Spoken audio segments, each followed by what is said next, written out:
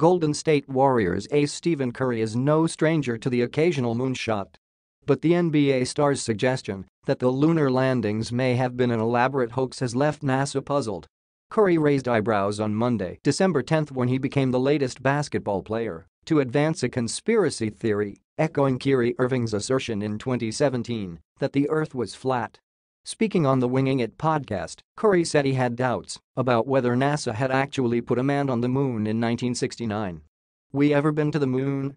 Curry asked on the podcast, before several fellow guests replied, "Nope.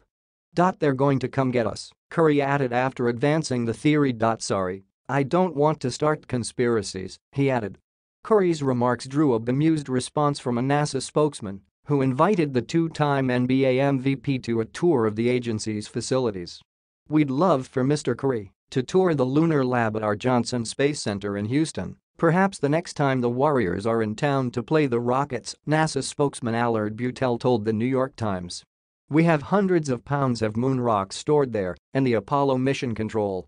During his visit, he can see firsthand what we did 50 years ago, as well as what we are doing now, to go back to the moon in the coming years, but this time to stay. Retired U.S. astronaut Scott Kelly, a veteran of 4 space flights and former commander of the International Space Station, meanwhile weighed in on Twitter.